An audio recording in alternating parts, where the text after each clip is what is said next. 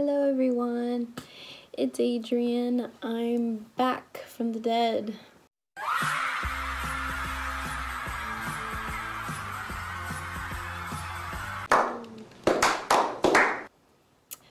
So today I'm going to be talking about 10 transitioning tips I learned during my transition. Yeah, so these are 10 tips. I have experienced what I have learned from like professional curly hair hairstylists, stuff like that. So a disclaimer or whatever. So yeah, let's get into it. Oh, by the way, please excuse the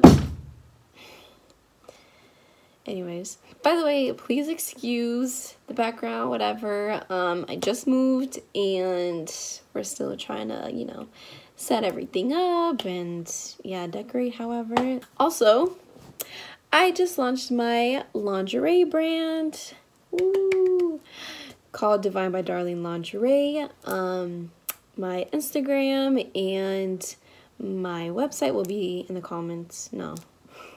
My Instagram and my website will be in the description below. So if you guys want some affordable lingerie, cute ones, whatever, I'll have that there. Thank you. Okay, so number 1, the main thing that almost every single video that you've seen dealing with transitioning and getting curly hair is do not straighten your hair or bleach or dye your hair.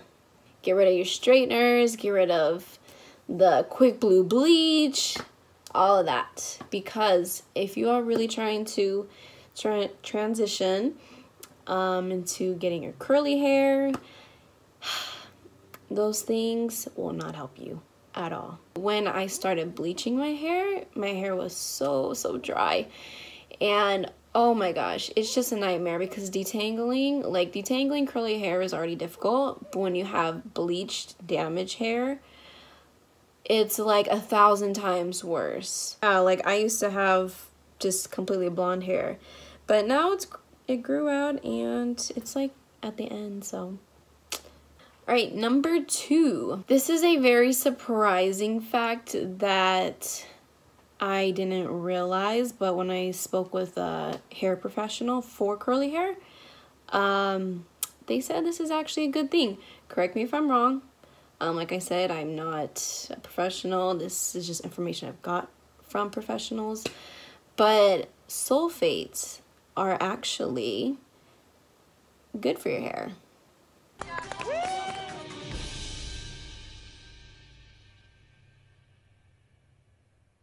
Wait a damn minute. Not necessarily good, but your hair will sometimes need it.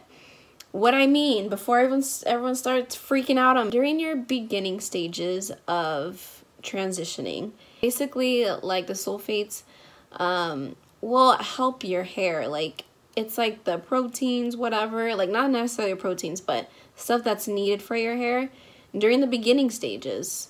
It's actually like good for it to help build some strength back into your hair.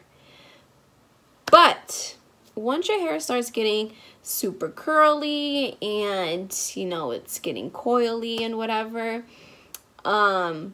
you probably do not want to use sulfates at all because it will start to dry out your hair. I hope that makes sense. You guys can definitely, of course, do your research on it. Correct me if I'm wrong. I was actually using sulfates in my hair, like products that had it, and I didn't see any type of like damage or anything from it. And I mean, my hair is starting to get its natural curls back, so just a thought.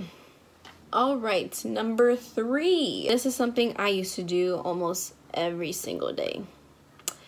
Please do not do a slick ponytail, especially when it's wet. Doing a slick ponytail every single day, whether it's high up or a low bun, a side bun, other side bun, you do not want to do that every single day because you're just stretching out those curls, especially when you're putting gel because you want it to look good and slick back.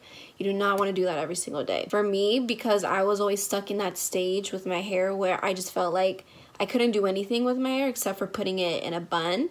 I was actually damaging the back of my hair. Basically, like, my hair right here would be very, very short, and down here would be like long. The worst thing to do especially is when you're doing those slick buns, but wet. Because a lot of times what I would do was get out the shower, like have some product in my hair just to make sure that my hair isn't dry and it's moisturized, and then I would like brush my hair up into a bun, like obviously detangle it, but brush into a bun while it's still wet.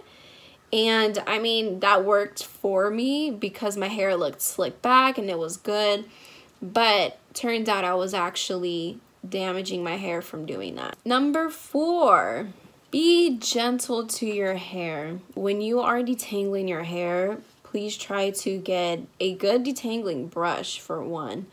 But 2, also start from your ends, section it. I normally do like 4 like quadrants sections because I just don't have the patience to just do little by little. You should do little by little because it's better and more gentle on your hair, but I normally just do like 4. Be very, very gentle on your hair because the state your hair is in is very, very brittle, and it can cause a lot of breakage if you're super aggressive with it. My problem was that I hated having to detangle my hair, so I would just rush through it. But as I'm rushing through it, I'm literally pulling out strands and strands and strands of my hair. So, yeah, be gentle. Number 5, trimming your hair. It is almost completely impossible to transition your hair from dead to curly without trimming your hair. You have to realize your hair is damaged and it needs to heal. Whether it's from heat damage or chemical damage, it's dead. The reason why your hair is staying the same length is because you're not cutting off those dead ends. What's happening is your hair is growing, but because it has those dead ends, it's just breaking off. Like it's just, oh, it's coming down, and then it just falls off. A lot of people do big chops, which is really, really awesome and very brave, because I know for me, like, I'm just kind of scared to do it because I don't know how I would react, like, to myself. So it's like major props for people who are super confident in themselves and able to do like big chops. But for me and other people like me who wants to just continue having like their same length, then I recommend cutting your hair or trimming your hair as much as you can once a month, whatever. Yeah, number 6, protein treatments and deep conditioning treatments. They will help you a lot. Personally, because I have very, very dry hair, I just do it once a month because it does like dry hair, but it's also providing the proteins it needs. Sorry, there's like random shit falling. Or things, my bad. Deep conditioning treatments I recommend doing once a week because it just keeps your hair just moisturized. I always put like a plastic bag over my head and I leave it in for about like 30-40 minutes. Number 7, finding the right product for your hair. There's a lot of videos out there recommending all these different products that's worked well with their hair, and there could be some really good products that can work for your hair, but you also have to realize that not every product that worked for other people is going to work for you. I was watching a whole bunch of different transitioning videos and a whole bunch of recommended curly hair products, and I was just buying all of them because I was like, oh, this is going to help my hair is going to get really curly. And a lot of them either just didn't really help my hair at all, and there was no change even after months and months of using it. But also some of them would either make my hair feel really dry afterwards, and yeah, I just kind of felt like a waste. So don't be like me and buy a ton of products and majority of them just doesn't work for your hair. Just try testing out products like one by one or by 2 at a time, and see which one works well for you. On the subject of products, number 8. I may get a lot of hate from this, but I'm just being real. Shea Moisture is not everybody's best friend, especially the curl enhancing smoothie. For so many years, I've watched so many different YouTube videos, and everyone always recommends Shea Moisture, Shea Moisture, Shea Moisture, Shea Moisture. And majority of them say, oh, I use the curl enhancing smoothie, blah, blah, blah. When I was buying all my products to try for my hair, all I was buying was just Shea Moisture. And one of the main things I bought was a curl enhancing smoothie. And because I was just like, oh, if it works for them, it's gonna work for me. It doesn't work for me. It does work for some people, so don't get me wrong. Shea Moisture is probably other people's best friends. Number 9, do not put a lot of products on your hair. When you're doing twist outs, braid outs, or putting your hair in a bun, whatever, try to stick to about like 2, maybe 3 products in your hair, because one, when you put a lot of products in your hair, what happens is you get this thing called product buildup.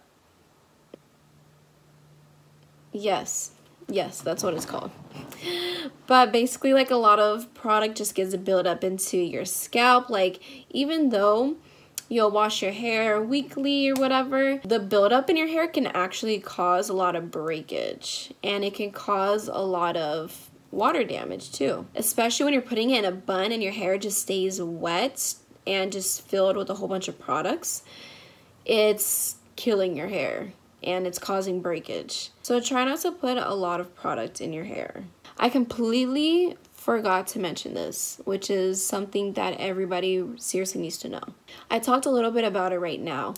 But basically, you need to be careful with water damage. Basically, when you have a lot of just moisture just sitting in your hair, whether you're doing like twist outs or you have your hair in a bun and you go to sleep and when you wake up your hair is still wet or just has a lot of moisture in it, it is not good at all for you.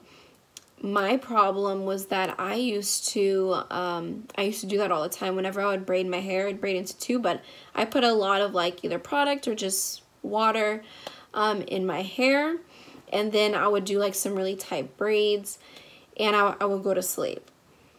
And when I would wake up, my hair would still be wet. I would just be like, whatever, take it out and just do my hair. I didn't realize that that's actually causing a lot of breakage in my hair. So please be careful with that, because you do not want to end up like me. Because you know what happened? Because I kept doing that, my hair would be so hard to detangle. And no matter how hard I was brushing, no matter if I finally got it detangled, it would just tangle right back up. So you do not want to have that problem. I remember when I went to a salon and they were trying to detangle my hair. They were able to do it, but they had to like really get into it. And they finally realized that I had all this like buildup or just water damage. And so they had to put like other stuff in my hair so that my hair would actually detangle and not tangle back up together. Lastly, but certainly not least, number 10. These random things in the air. It's so weird. It's just lint, sorry. Braiding your hair and doing twist outs. I found all this lint in the air is pissing me off. Doing braids and twist outs on my hair, I noticed really helped me. A lot of people will recommend doing flexi rods or perm rods, and which those things are very helpful, but when you have to sleep on those, it's super uncomfortable. And 2, I just couldn't find the time to do all that because I'm very lazy, and I'm sure a lot of us are very lazy in doing that. I love getting my hair braided all the time, But obviously do not braid your hair too much, like if you're getting box braids or whatever. Try to give your hair like a 2-3 week break from having braids, like when you take them out, because your hair needs to breathe and it doesn't need to be tugged every single week. Twist outs were very, very simple and easy for me to do, especially when I didn't really feel like sitting down and just doing stuff to my hair. They're also very easy to sleep on. I normally put like a scarf over my head to keep my hair just like moisturized and soft. But the twist outs and braids basically really help with get in its curly state. Like it kind of forces it to become curly. All right, those are my top 10 tips that I've learned while transitioning my hair. I have successfully gotten my hair super curly and I was so happy with it. It looked so beautiful, but then I ended up bleaching my hair again. So I'm currently on my second transitioning journey. So you can probably see like a little bit of dead hair or whatever, but luckily it's starting to curl up and whatever. I still need to get it to heal. Thank you for watching. If you guys have some tips for me, please leave them in the comments below. I would love to hear if you guys have some product recommendations or just tips that you guys have learned. During your journey. So yeah, bye. Thanks for watching.